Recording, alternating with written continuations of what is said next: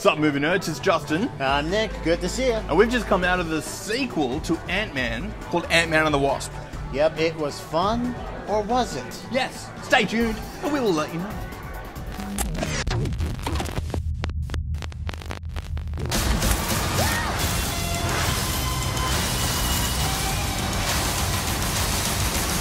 First up, guys, this is going to be a full spoiler review. So we're going to be saying things that if you haven't seen the movie yet, then maybe you should come back or just watch it, because we are some handsome gentlemen who have just seen the movies and it'll be fun to talk about. So what was your favorite part of the movie? Man, there's so much I can talk about with Ant-Man and the Wasp I love, but what I love is the fact that much like we've seen so far, this Marvel film has its own identity. Yes, it's refreshing that we don't get something that is cliche.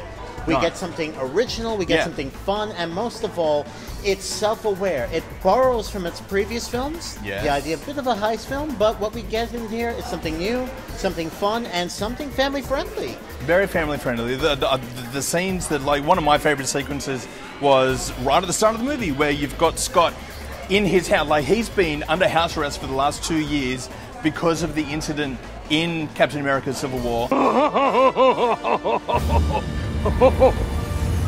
Does anyone have any orange slices? So he's been with his daughter, Cassie, who I think might actually grow up to be an ant character herself. Like, is there precedent for that in the comics? Well, Scott Lang's adventures aren't especially familiar to me, but you can never say never with Marvel because they're always thinking about the next chapter. Absolutely. So, but what I really like this sequence is that because he hasn't been allowed to use the Ant-Man suit because it's essentially been taken away from him, he is stuck in this house and he's turned his house into an ant farm. So he and his daughter are crawling along and trying to do different things and trying to get to a treasure, and is even got callbacks to Anthony, the original, his ant friend from the first movie. And that was really, really nice sequence. It was very, very attuned and really good for kids. It felt exactly what comic book film should have. A celebration of the imagination, the celebration of family, and what we get from there, we just catapult right into the adventure because guess what? Hank Pym and his daughter, Hope, walk right back into Scott Lang's life, and from there we are immediately on something fast. We are on an adventure unlike any other. It's actually pretty cool because the 2-year gap that has taken place between the two films, what we have is a decent continuation of the story. You don't have to think, oh, what have they actually been up to for the last 2 years? You know that Scott's been at home, stuck, under house arrest, but you also know that Hank Pym and Hope have been building this quantum tunnel to try to find Janet. Yeah, and we've never met Janet Pym until now, but Michelle Pfeiffer, when she shows up on screen, you get a double surprise. Not only is Michelle Pfeiffer looking exactly as she did in the 80s, but most of all, you're going to get a very memorable introduction. And I think this is the second time we can say Michelle Pfeiffer has wormed her way into our comic book fan hearts as a comic character. Exactly, and it's even the second time that she's worked with Michael Douglas. What, really? Yeah. So let's talk about the action sequences. How do you think they raised the bar from the previous film? As we've seen so far with Marvel Infinity War, all these powers become like a jungle gym for special effects artists. Yes. But what we get with this one is, doesn't matter how big or how small it is, they're going to have fun with it. The trailer shows us this Pez dispenser becoming a weapon. But what's really impressive is the gadgets, from the houses to the cars. They really get into the whole shrink grow capability of this tech. That it's not just something that is relegated to just Scott's suit.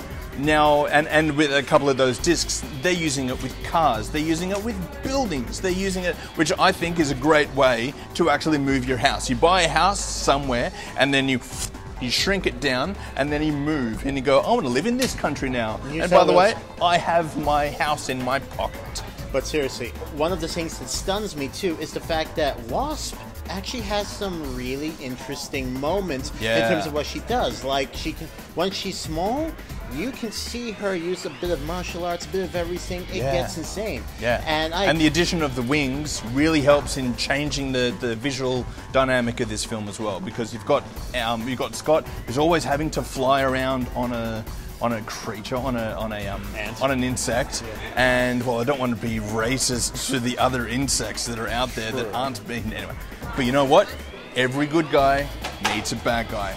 And we have one of the most unique bad guys that we've actually ever seen, who is more of a story antagonist than a character antagonist. Like, normally we've got characters, bad guys, who are exactly directly against what the hero has in mind for the film. Like, the whole idea of a protagonist antagonist is that it's the opposite of each other. You're always going to have Captain America is going to be standing for this, but then Red Skull stands for this. Whereas in this film, the story is about the family and about Scott and trying to rescue Janet. But then you have this other person, Ghost, played by Hannah John Kamen, and she comes in and she uses her capabilities, which are a massive curse to her. Yeah, the funniest thing in comics is a good tragic villain is the main bread and butter of Marvel. You got Doc Ock and Spider-Man 2. You've got Magneto and the X-Men franchise. Ghost is a villain you can feel sympathy for because she isn't just fighting for the fact that she's been wronged by Hank Pym, but she's also fighting for her very survival. And in the end, what we have is a film of competing interests, but no one is someone you call they're directly evil. Well, except for one guy, Walton Goggins. Walton Goggins. I love Walton Goggins from Justified. He's one of my favorite character actors that are out there, and just his addition into the movie was really, really fun. I really liked how he was in there. I was a little bit confused about exactly why he wanted the lab. They've shrunk down their lab that has the technology inside it that will save Janet, but then he really wants it, and all of his cronies want to help him get it. Why did he? Well, apparently he was gonna sell it off. You know the good old bad guy story of if I sell it, I'll make lots of money. Yeah, sure. But it feels like a waste of Walton Goggins in that regard because he is a larger-than-life character. When he's on the screen, as usual, if you see him in Hateful Eight or anything else, he dominates it. But you see, this is the one misstep of Ant-Man and Wasp.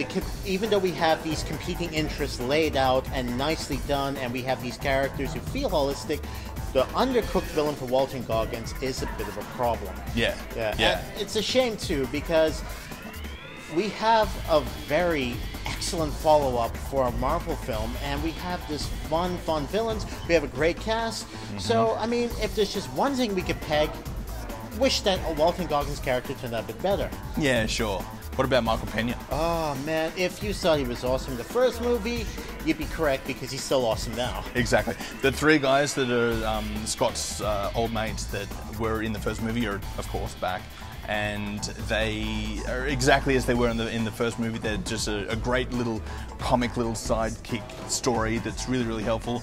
But Michael Pena does get a bit of an action sequence as well at the end. Yeah, that's a bit strange. Usually the comic relief just stays exactly as that, but we actually have a very fun car chase, which, you know, actually, to be quite honest, there are two major car chases in there, and it reminds me of Bullet. I mean, of course you're going to use San Francisco, you're going to use the hills, you're going to have a bit of fun, and if you love car chases, they go fast and furious in this one. And they do. In fact, in San Francisco, that's where the climax to the first Hulk movie was set. I almost recognize.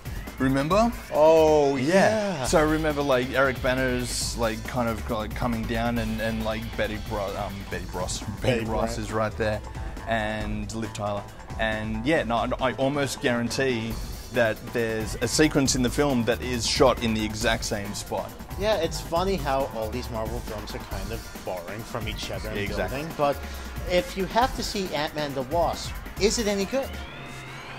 Yes, it's definitely good. It's definitely watchable. It's definitely rewatchable as well, which is what I classify a good film. I would like to see this again, and the best thing about it is that I will take my daughters to see it as well. Do you like cats into films? Because that's all I have, cats. I mean, you know, I could bring my cat.